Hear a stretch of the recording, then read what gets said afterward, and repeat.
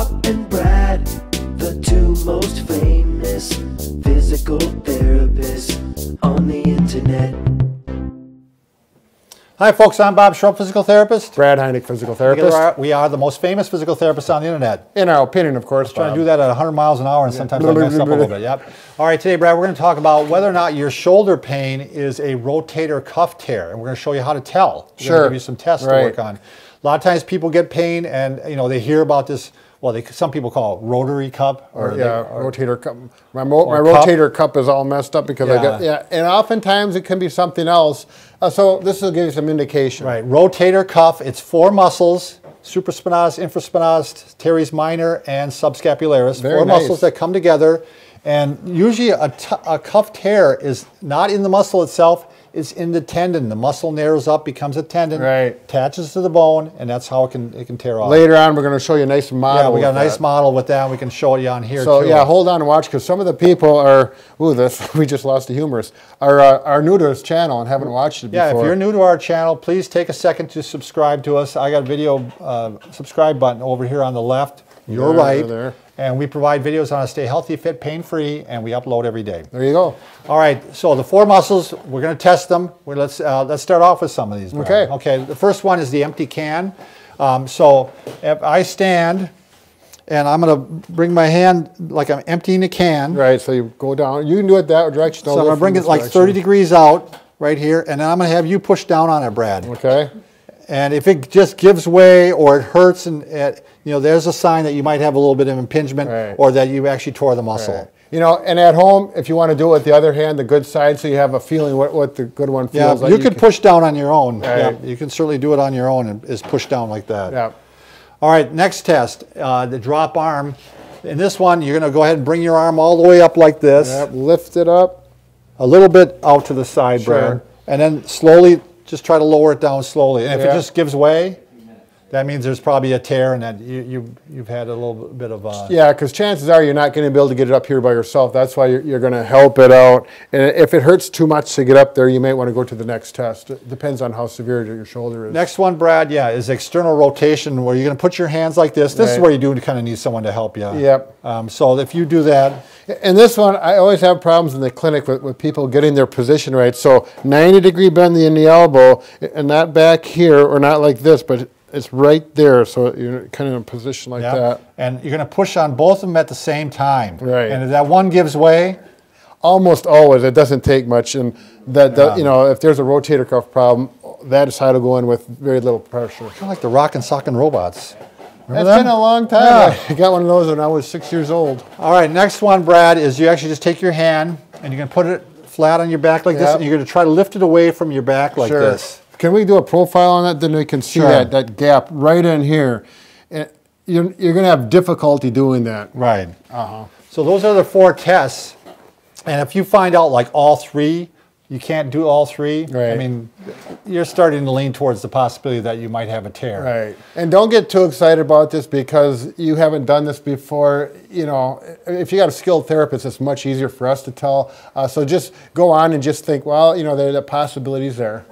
So let's talk about a little bit what you're going to do if you find out you do have a tear, Brad, and what has happened, why this tear happened. Sure. And even how to prevent tears, I'd say is a good way. I do want to say one thing. If you go like this, if you're trying to do this and you've got this kind of stuff going on, swinging, that's a really good indication that it's a tear or it's something else serious in your shoulder. You can get pretty bad tendonitis even that can, rotator cuff tendonitis, and it can be so fired up that, let's talk about why you get a tear. So this red band here, in this case, we're actually going to use it to represent the supraspinatus muscle. That's the muscle that most commonly is tore, the tendon. Yeah. Should we show them on this? If we were to pull that off of there. And Brad, I want to just take it up there and show? Sure. Lonnie, you got that? So here's your shoulder blade, and there's that bony part of your shoulder blade. Everyone can feel that. So it's like this. Yeah, right like that. And there's that bony part right there. Just above that soft spot is the muscle here, supraspinatus, by far the most commonly injured muscle, I would have to say, with the rotator cuff injury. But it comes up underneath your acromion. That's another bone here. And it's right there, and it connects to the humerus where the ball is. It connects over the ball, and it plays a great role with mechanics of doing this or this. So, and it's the tendon there is what tears. Oh, you want to show that, Brad? Yeah. He's going to grab a pen. So here's the muscle.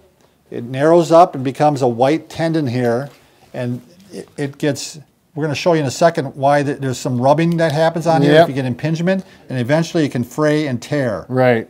Just right from the bone. And if you've got a complete rupture like that, oftentimes you'll do surgery. Don't have to, but... Yeah, there's 3 grades basically. There's a partial thickness tear where you might just even have a little pinhole that's a little frayed, or looks like a kind of frayed rope. Right, exactly. Or you can have a full thickness tear, which still doesn't mean that it can't heal. I mean, it can go all the way through the tendon.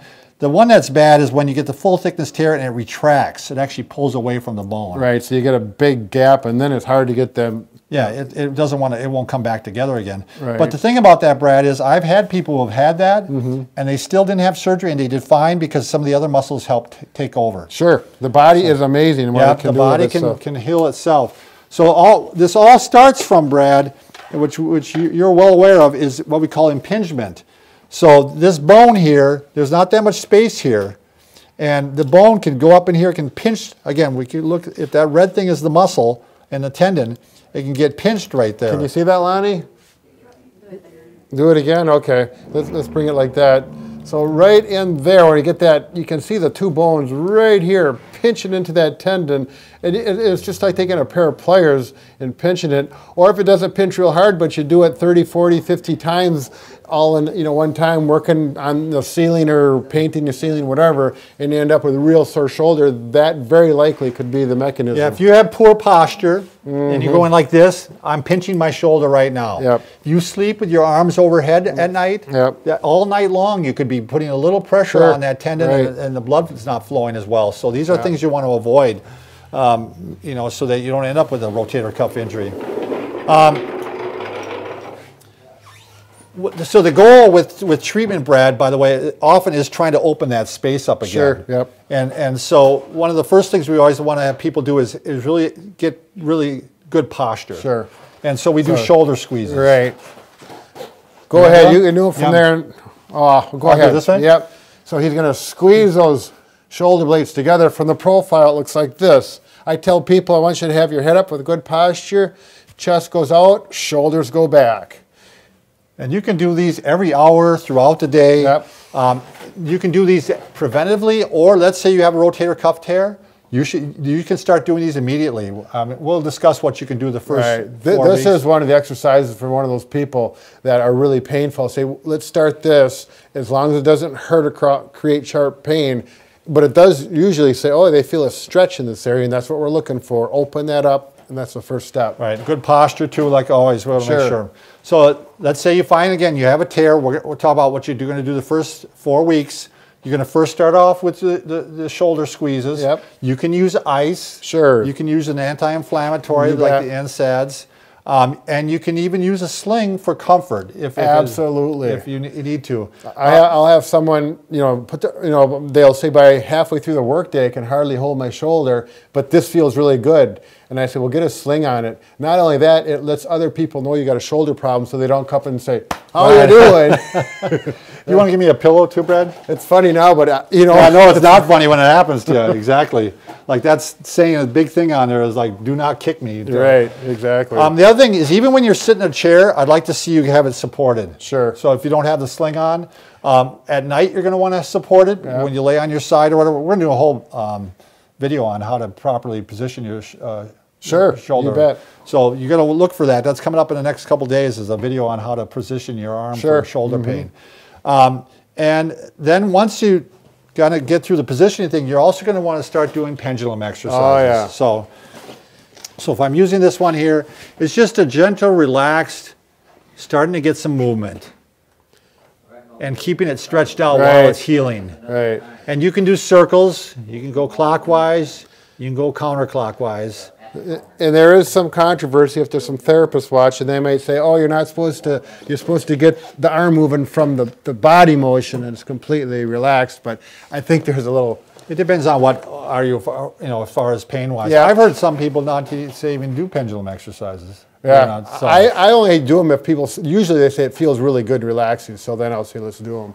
The last thing you're going to try is you can start doing some capsule stretches. The shoulder is surrounded by a capsule, a tough fibrous material. Right. So you can start doing a little bit of stretches because we want to make sure, again, that opens up. We got a lot of room for the tendon to go through. Right. So one is you're going to stretch the posterior capsule. So you're going to go across. Now again, if these hurt, I don't want you doing them. Yeah, some of these probably are going to probably hurt. So then you just back off and go to the next one. So gentle stretch this way. You can stretch the inferior capsule by stretching it this way. Again, it could be a tough one to do. Yeah, this is maybe or may not be comfortable. And you can also go in a doorway and put your arm on the end and stretch this way. Sure. And stretching the anterior capsule. So that'll get you through the first 4 weeks, and then after that, you can start some isometric strengthening. We've got a number of rotator cuff and shoulder strengthening exercises. We'll put more up too in the future. Yeah, sounds good. All right. Thanks for watching.